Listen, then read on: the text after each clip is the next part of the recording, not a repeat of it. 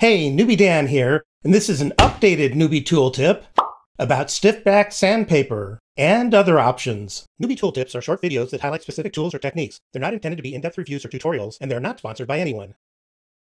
After I released this video, I got a lot of comments about better options. I'm not too proud to admit when someone has a better idea. So after this original part, which takes less than a minute, I'll discuss the better options.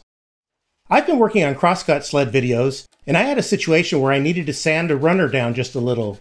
It's hard to use conventional sandpaper here because it's such a small surface. And that got me to thinking. A while back, I bought some sanding belts for my belt and disc sander, but when I finally tried them, they were the wrong size and it was too late to return them.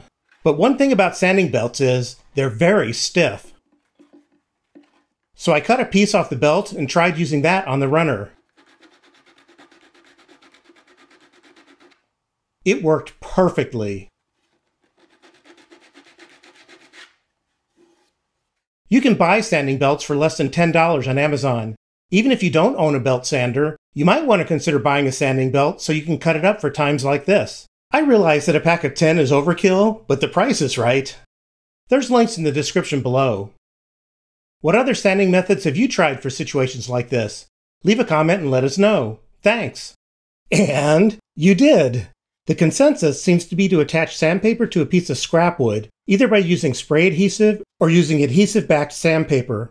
I think this is a great idea. Just make sure you have a nice, clean, sharp edge on the wood and that you line up the sandpaper correctly. Thanks to everyone who suggested this. Check out the description for links to products seen in this video. Just scroll down, click Show More, and scroll down until you see the links.